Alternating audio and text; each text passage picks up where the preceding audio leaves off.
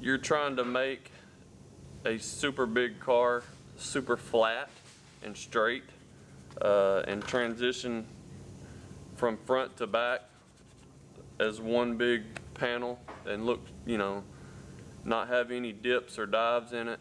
So I think this is one of the biggest cars they ever made. When you take a car that size and you're trying to get it that straight, it's very, very labor intensive, working off of pretty much just adrenaline and just the passion for it right now. There's, you know, been a couple of 1 o'clock mornings this week, and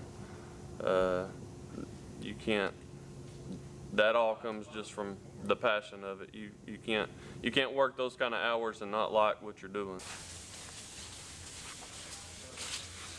Once we primed the car and I started blocking it, I kind of tracked the hours of just the time we had in block sanding the car in the prep stages, and my individual hours were over 200 hours since we started blocking the car, and that's not including, you know, the 2 or 3 other guys that have come in and helped sand and prep and just all the little things. This car is going to be one of the nicest things I've ever done, and I had lost track of that for a while, and I think that's common with these projects. You know, you work on them so long that you have ups and downs, and it can be hard to stay focused, and so you have to just transition into another stage of it and just try to remember why you're doing it.